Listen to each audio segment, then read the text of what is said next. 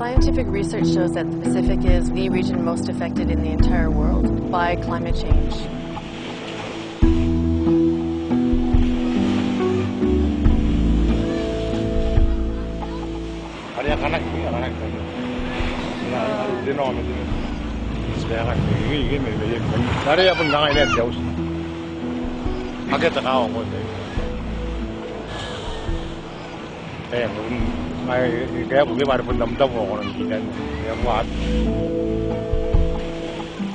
In the case of Kiribati, one of the biggest threats is sea level rise.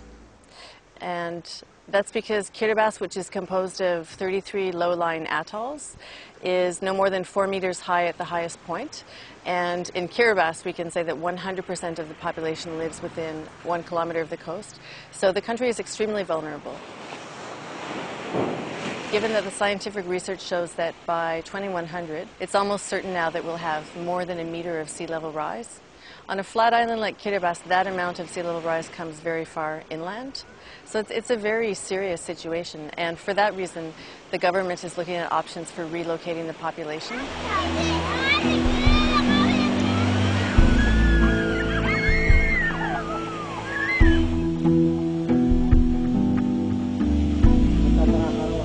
When I came here in 2002, this place now has been completely changed. Now, as you can see, it's like a swamp, right? How many more years time, and then it will be completely nobody live in this village.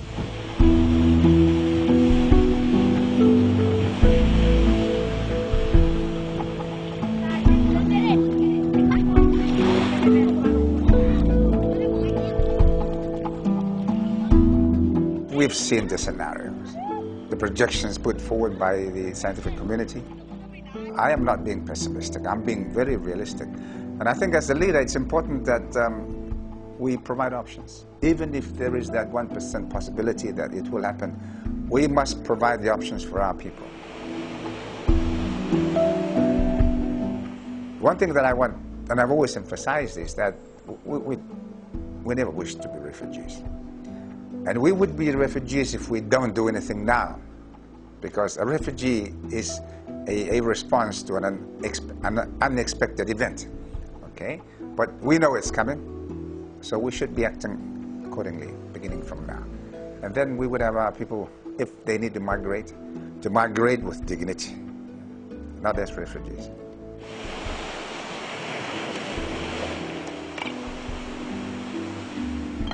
I have moved 3 times. Every 3 years I move. My first house is about 20 meters from here, 15 meters to 20 meters from where I'm standing. After another 3 years, I have to move away from here and build another home there. And that's your house just over the seawall? Yeah, that's my last house. I'm not quite sure how long I will be there. That depends on how strong my seawall here will stand high tide waves. Nothing we can do about it.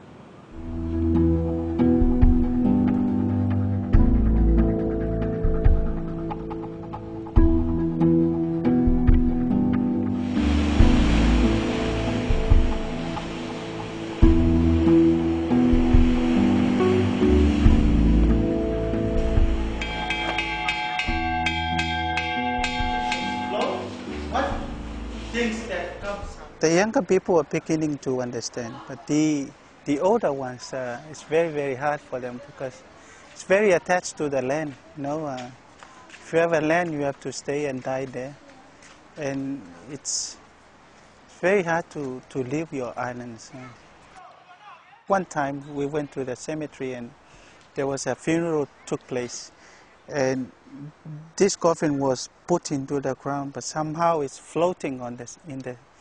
You know, it's floating, and they have to put stone to put it right down. To us, you know, it's very important for our ancestors where you bury your dead. I don't want to live here because I was born here, and my sisters live here as well. But if that fact affects me, then I will heavy to live here. I feel very sad and it hurts to live where you come from. The scientists have said that in 50 years, Kiribati will submerge underwater. That's not a happy thought.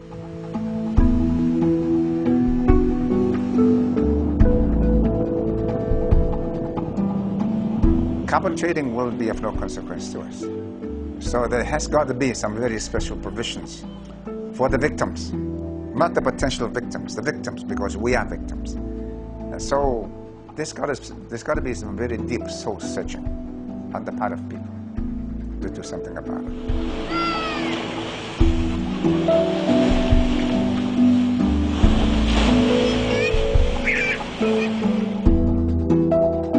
Will we remain a sovereign nation? Will we remain a people?